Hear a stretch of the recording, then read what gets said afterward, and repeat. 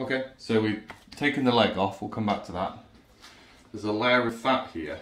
I've pulled it off already, so you can see. So all I did is I work my fingers underneath, but literally you do have to rip it off. So that's your leaf fat. There's all sorts of little purposes for that. So we're going to save that. You can wrap stuff in it, grind it up, do all sorts with it.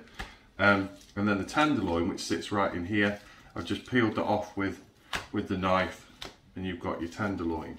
Okay, so then we're going to move on to the shoulder in a minute. So it's really straightforward, bit of tidying up. It looks more like how pork comes at the supermarket now.